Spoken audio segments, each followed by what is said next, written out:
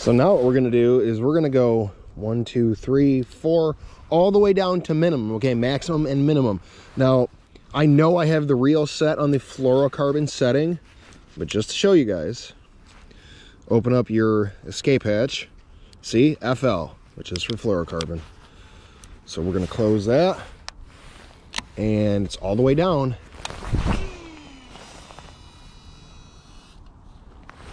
It wanted to backlash it, but the DC stopped it. Well, and a well-trained thumb also. A lot of people think that you have a DC reel, that means you can't backlash it. That is not the truth.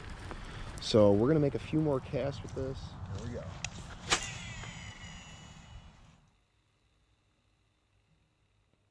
As you may be able to tell by the title, Shimano Antares 4x8 DC Explained. That is one of the questions that I get asked the most about this reel. What is the 4x8 DC? What does it do? Why do people call it that? What are they referring to? And how does it differ to a reel like a Corrado DC or an SLX DC? Before we compare the two or go over some of the cool features, some of the things I've noticed, all the fish that I've caught on it, and blah, blah, blah, a ton of other things, we have to get to what the 4x8 DC is, okay? Now, first of all, before we start that part, what is a DC reel? A DC reel is a digitally controlled reel, okay?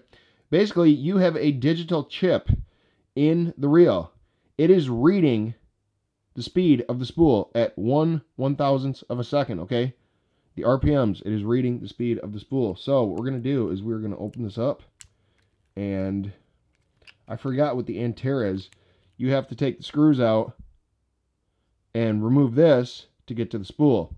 So while we have the side plate open, you're going to see down here, see how it says FL, P, NM, and X? FL stands for fluorocarbon, P is for braid, NM is nylon monofilament, X is extreme distance. So you have 4 settings there, okay? So what you do is you set the reel to the line that you're using. And then you take the actual brake dial. This dial is for the line setting. This is the brake dial. There's people that say that this is the spool tension. Even though the manual is in Japanese, if you read some of the forums and things online, there are people that said that this adjusts the spool tension, but I do not do that. I adjust it here and here. I do not touch this. So anyway, you adjust the 4 settings to the line you're using one more time. Then, okay, I just put it on maximum. So what we're going to do is we're going to take our escape hatch, close it. We got it on fluorocarbon like we had earlier at the beginning. Close it, close it. Then you're going to adjust it. So you have 4 in there.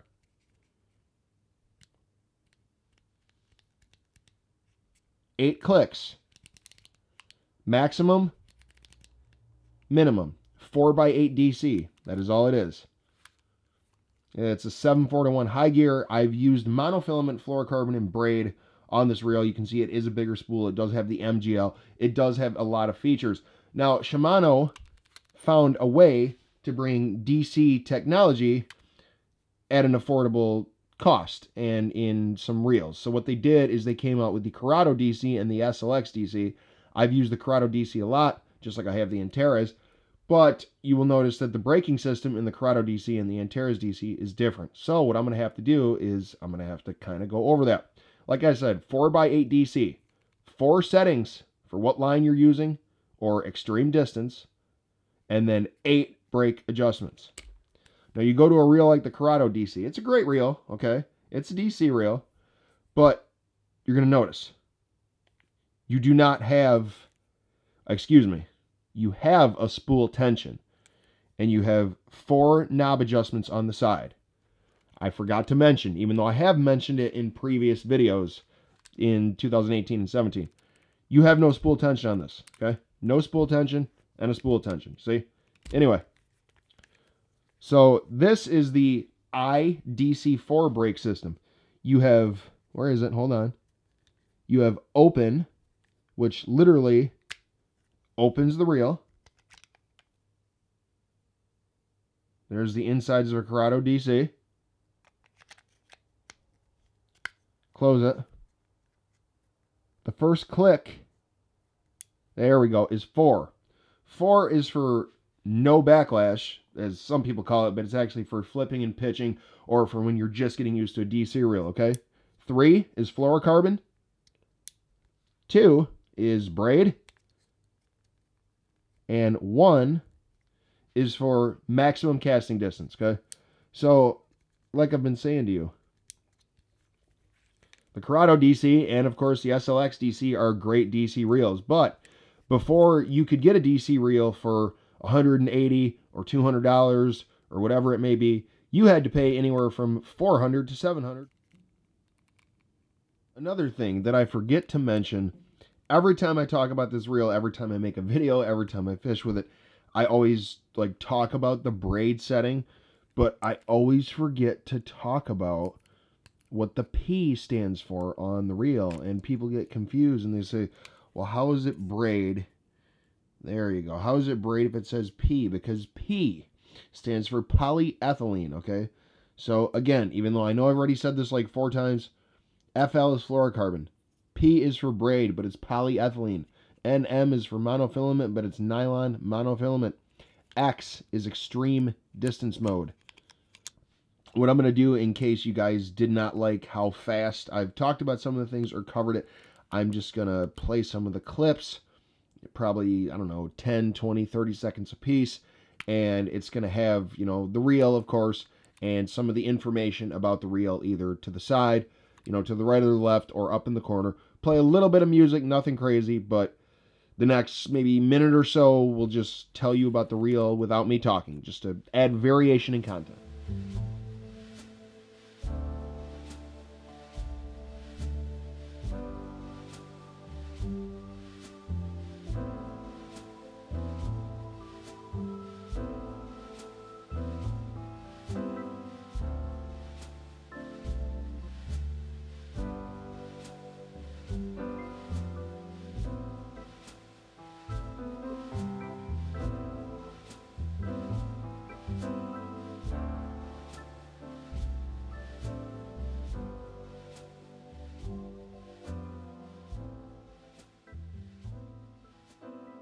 Do I like a DC reel, which is these two here, or do I like conventional? I like conventional. And it doesn't matter if it's a Shimano Bantam, it doesn't matter if it's a $80 Shimano Casitas, a Shimano Canon, Sitica, Corrado I, Corrado K, Metanium MGL, Shimano Stratic CI4 Plus 3000 FA, second and third generation spinning reel, Shimano Nasi. There's a bunch of others. I mean, I've used, I don't want to say all because I haven't used all of them, but I've used a $30 rod, a $50 rod, $100, $300, a whole bunch of stuff. But anyway, I'm just kind of rambling. I do like DC reels, okay? I do like them. I think they're cool. But before Shimano started making the Corrado DC and the SLX DC, before they started making it so available, I feel like it kind of had, you know, more of a cool or, oh man, I'm so excited to use this DC reel feeling. And I don't mean that in a bad way. I think it's amazing that they're making it, you know, easily available and very affordable. Well, affordable to a lot of people. And I think that's a great thing, and I think they should continue that. But I do know before they had the Corrado DC and the SLX DC, like, this was, like, crazy if you had a reel that was this expensive. But, I mean, this reel, in my opinion, not going to be as good as this reel, but just as good. But I still like conventional, just because, I don't know, I mean, like, a DC reel is cool, you know, that the noise you get and everything. But after a while, I just like a conventional reel, whether it's a 6-gear ratio or a 7, a moving bait or a Texas rig, you know, that's just what I like. But anyway, just kind of wanted to talk about that and cover that for part of this video. So do me a favor and leave me a comment in the section below if you have ever used the Antares DC, and if you like the Antares DC. This is the 2016 Shimano Antares DC, and yes, I have also used the regular American Antares that is not a DC reel. I do not own it, but I have used it. And along with the comment about the Antares, you guys can also leave me a comment and let me know if you like the Antares, the Corrado DC, the SLX DC. I don't own the SLX DC, but like I said, let me know what you guys think. What's your favorite DC reel? What's your favorite conventional reel? You guys know I love to talk about the Shimano thing. I've been fishing with those for all of my life. I mean, I started with spinning reels as a kid, then I moved to casting as I got older. My parents always used them, and on and on. So, to wrap up this video, just wanted to go over the 4x8 system on the DC reel, talk about some of the things that I know. I'm sure I've missed some things, because I always do, you know, Corrado DC, Antares. But anyway, the next video that I have coming up is an aquarium video. It's all in the aquarium. It should be pretty cool. And then I'm going to have some recap videos of the year and stuff. And I'm going to hit my goal of 150 videos in one calendar year. But anyway, I don't want to take up too much time rambling, just going on and on. But anyway, thank you guys for watching. I hope you guys enjoyed. I will talk to all you guys in the comments. If you have any questions, don't hesitate to ask, please.